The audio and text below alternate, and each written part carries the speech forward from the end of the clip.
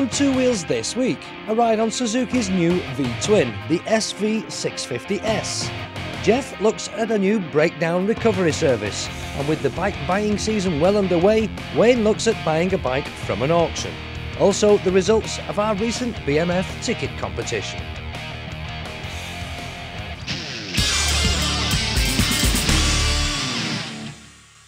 The choice of new bikes today is vast, to say the least. There's all sorts. There's sports bikes, cruisers, customs, retros, sports tourers and all sorts of other things. In fact, the list just goes on and on. But for fans of twin-cylinder machines, there's not really that much to choose from, apart from the larger capacity. Things like the big Ducatis, Honda's Firestorm, Suzuki TL1000 maybe, and of course now the new Aprilia. But all that could be about to change because Suzuki have launched a bike into the popular 600cc class, and it's a twin.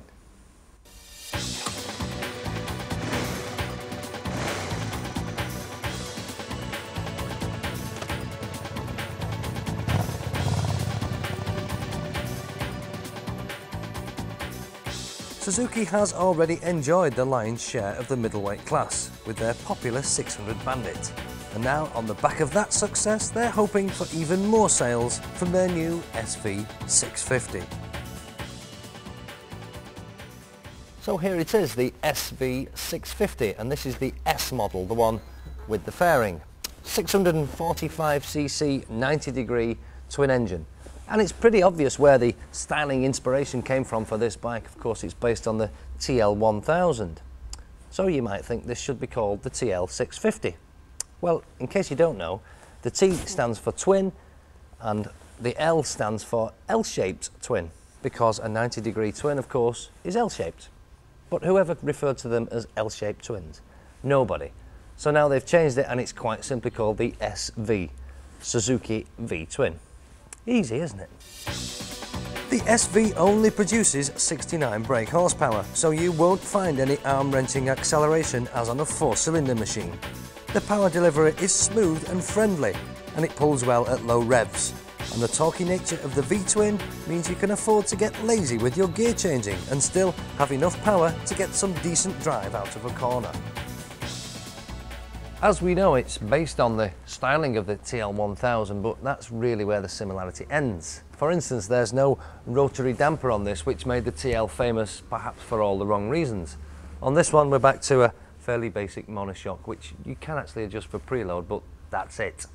And at the front, basic stuff again, 43mm forks, which are non-adjustable. I think this bike really is built to a price, and perhaps it's the old saying, you get what you pay for. Brakes might not be fancy, but twin discs up front being squeezed by a pair of twin pot calipers and a single disc and twin pot at the rear bring this 169 kilograms of V-twin to a rapid halt.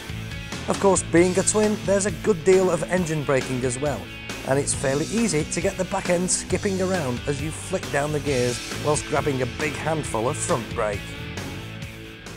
So we know the motor's good. It's fairly smooth, it's torquey, and providing you like the characteristics of a V-twin, there's just about enough power from the 69 horses to cope with most real-world situations. The brakes are fine, as we've said. The only thing you need to consider is, do you like the look of this baby TL1000? If so, then you've no problem. If, on the other hand, you don't like fairings, then there is an SV650 without the S on the end, which is the naked version. Of course, no fairing, so it's got different clocks, different headlights. Handlebars are slightly higher and the foot pegs are slightly lower and further forward, so there's a little bit of a different riding position. And it's reckoned to be slightly more, shall we say, frisky, a little bit livelier, because it's got an extra tooth on the rear sprocket, which Suzuki say is to compensate for its poorer aerodynamics. Well, if you're worried about aerodynamics, would you really be buying a 650 twin? I don't think so. Whichever model you choose, this is a bike which inspires great confidence with its relaxed style of riding. Enough power for lots of excitement, but very friendly with it. The SV650S will cost you just under £4,600. And if you don't like the fairing, then the SV650 without the S is £300 less.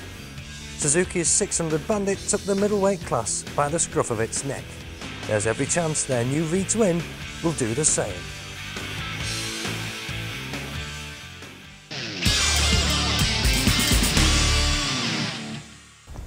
Breaking down a car is bad enough, but at least you've got somewhere to wait, somewhere nice and warm inside. Now if you're on a bike, what are you going to do? If you've got a mobile phone, you can phone someone up, but who are you going to phone?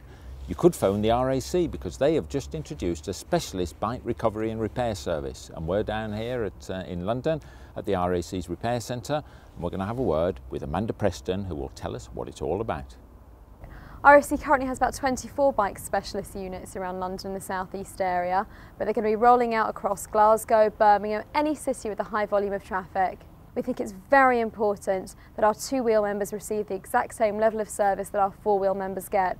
They pay the same amount of money and they should be able to get a fix at the roadside, and if they can't be fixed at the roadside, they should be entitled to a tow safely on our specially developed bump block trailer.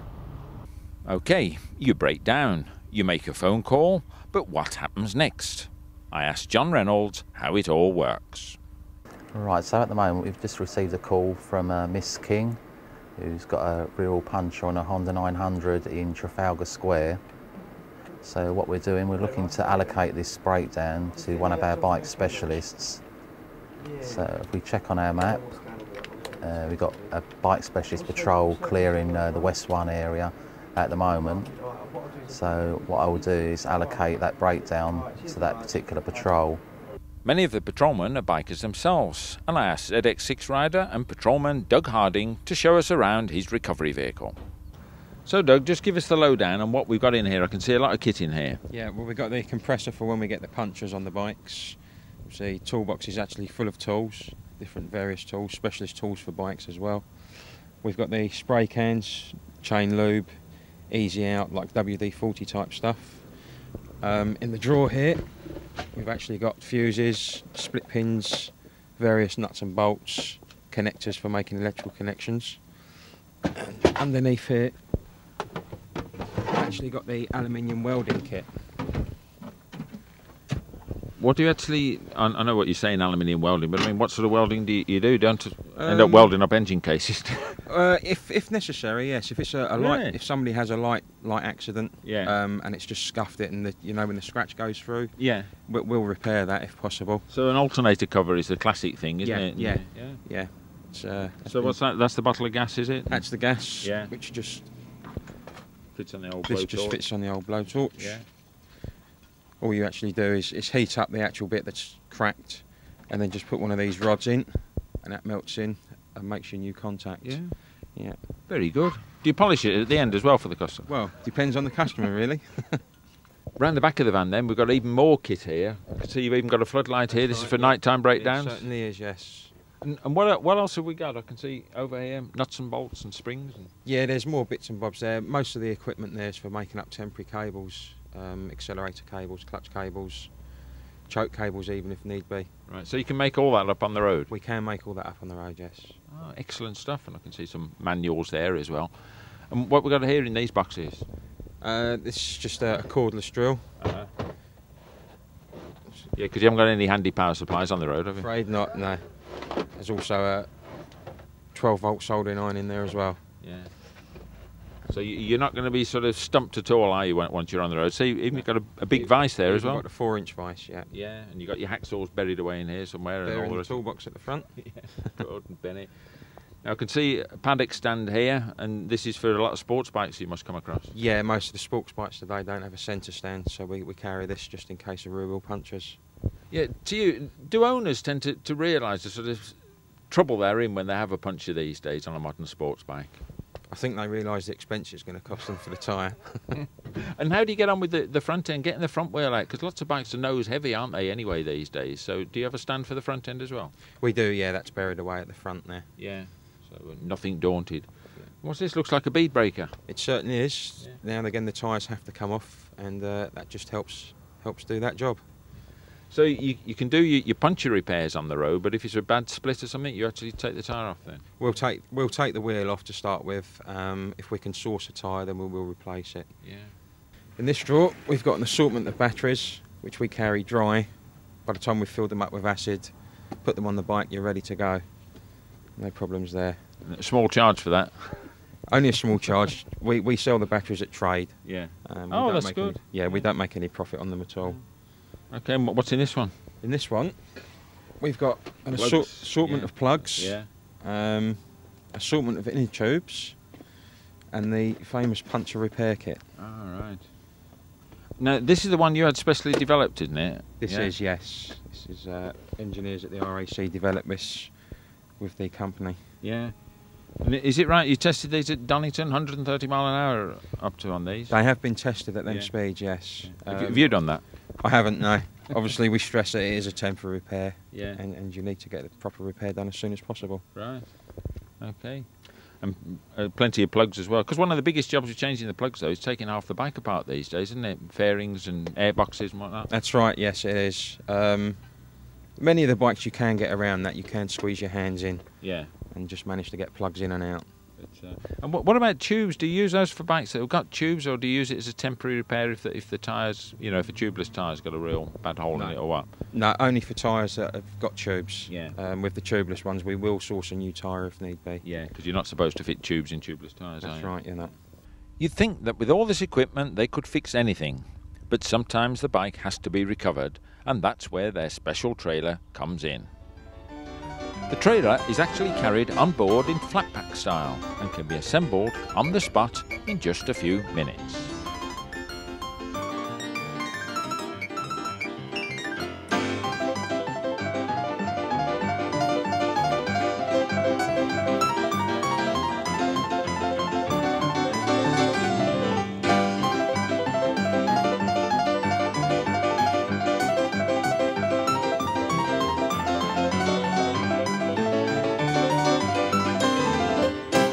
Doug, now we're in your office, your day-to-day office. I can recognise a mobile phone there, but the rest of the kit you've got, just run us through. What's this terminal for a start off? It's your mobile data terminal where all your information comes now for your jobs.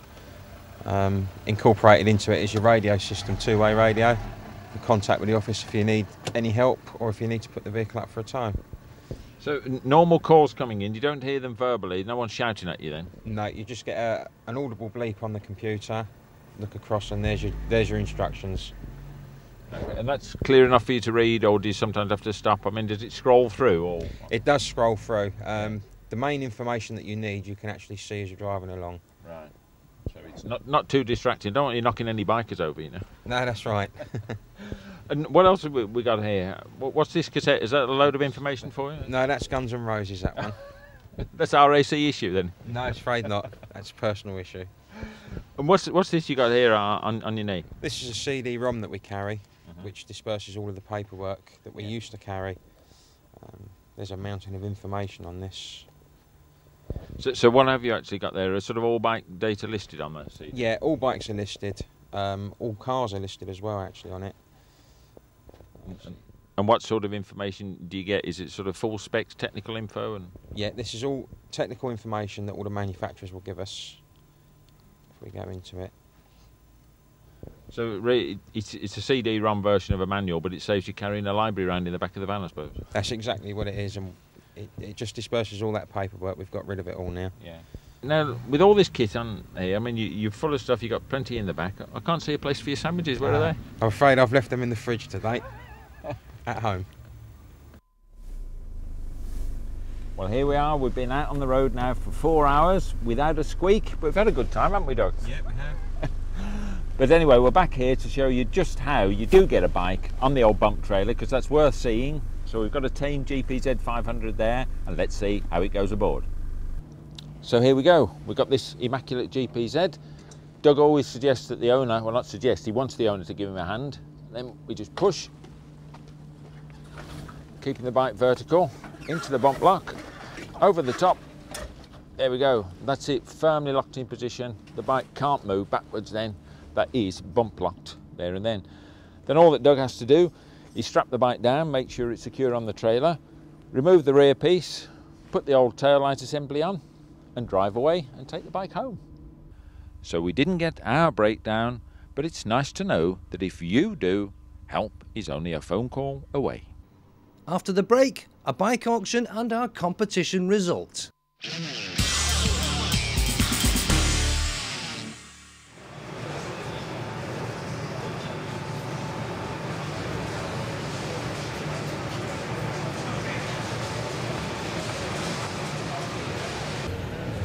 So buying and selling a bike can be an absolute nightmare. We all know this, don't we? So what do you do if you want to sell one? Well, you stick your advert in the magazines or in Auto Trader and all these various different journals. Or, alternatively, you just take it down to your local bike shop and they sell it for you. Or they buy it off you. Or you have someone come round to buy it from your house. It's an absolute nightmare, and not everybody's so keen on that process. So, there is another option. There is the auctions. And we've come down here to Mansfield in Nottingham to the National Car Auctions, who happen to have here on a Wednesday night at the end of every month, excluding Christmas of course, a big bike auction. Would you like to have a look at it all? Follow me.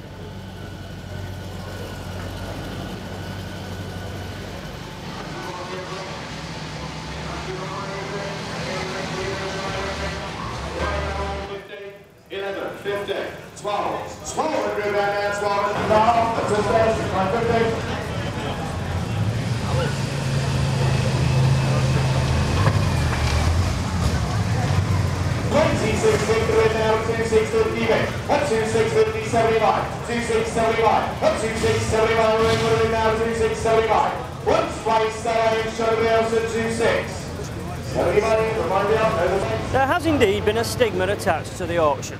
Well, maybe that was the past.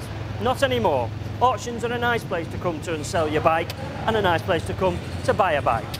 Now, if you were going to sell a bike and you came down here with your machine and parked it up, when you hand the keys over and tell them what you want to know all about it, then simply you have to fill a form in. When you fill the form in, it will ask you some questions. Questions such as, is it an insurance write-off? Or, is there any police interest? Or even, do you owe any money on the machine? Now, if you don't fill the form in correctly, you are liable and you'll get your knuckles rapped. They will shout at you. So you've got to complete the form correctly and you've got to really tell the truth. And furthermore, for you, the buyer, there is a system whereby you can actually give the bike a run. You have 1 hour to ride it around the car park here and check it out. You can check the gears, you can check the engine, you can check whatever you want. And if there is something drastically wrong with it, you can take it back and say, not for me, thank you very much. And there's a little window on this here application form that you will read, and it tells you yes or no whether you're going to be able to get a trial on it. So I know what you're asking yourself, how much will it cost me? Well, obviously it'll cost you whatever you bid for the bike you bid for. And obviously the bike is sold to the highest bidder. And on the drop of that hammer, it's yours. Assuming you do bid, of course, above the reserve that the purveyor happens to put on it. And then once you have paid that price for that motorcycle, say £1,000, there is an additional cost to it, 50 quid plus VAT. So you will pay £1,058.75. And that is it. No hidden costs, no hidden problems, just bid, enjoy it and buy one. So that brings me to this next piece. I can hear a bid going through and I'm just going to get my secret bidder to put a bid in for the bike that I fancy. Don't be stupid, not that flipping much. What do you think, I'm made of money?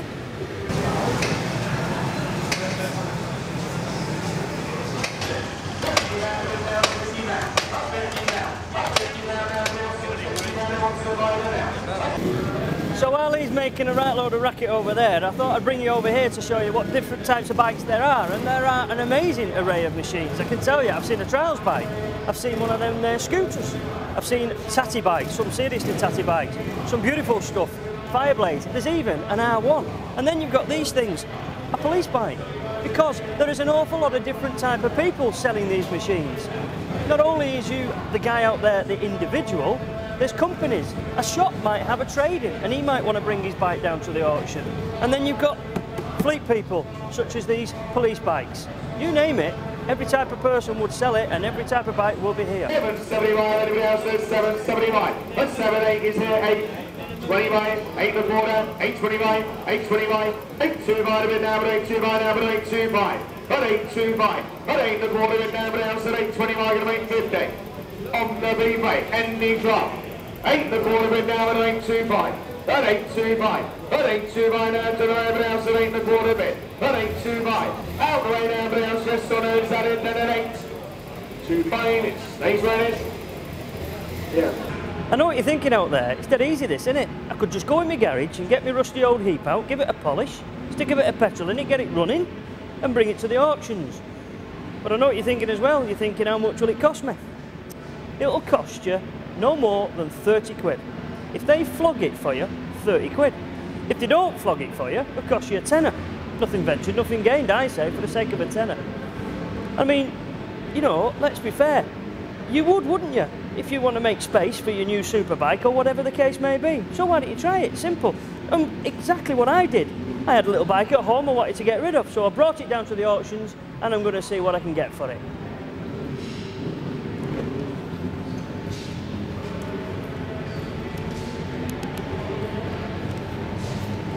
Hello? You haven't locked me in, have you?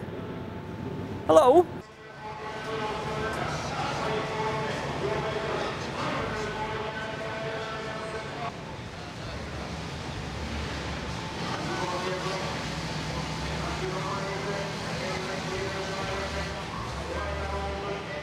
Well, I've got to admit, I've had an absolutely fantastic time. It's a very atmospheric place, quite enjoyable really, seeing all the action going on here. In fact, I would suggest, even if you're not going to buy a bike or even sell a bike, why don't you just come for a ride and enjoy the atmosphere and the fun? Come out with your mates. It's in Mansfield, it's on a Wednesday night at the end of the month.